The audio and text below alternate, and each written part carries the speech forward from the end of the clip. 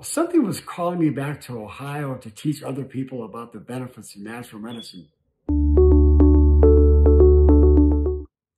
You're not going to believe it, but back in my mid-20s, we bought 10 acres of land on top of a mountain in West Virginia for $500. Of course, there was no electricity or running water, but what a great place to detoxify the mind, the body, and the spirit.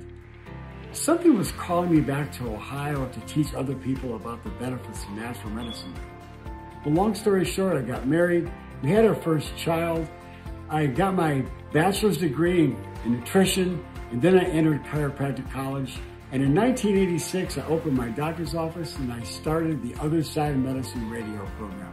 After raising 5 more children and helping 15,000 patients with chronic diseases, without drugs or surgery, back to good health, here I am, 30 years later, on the internet to teach you how to unlock the healing power that God's placed inside the body.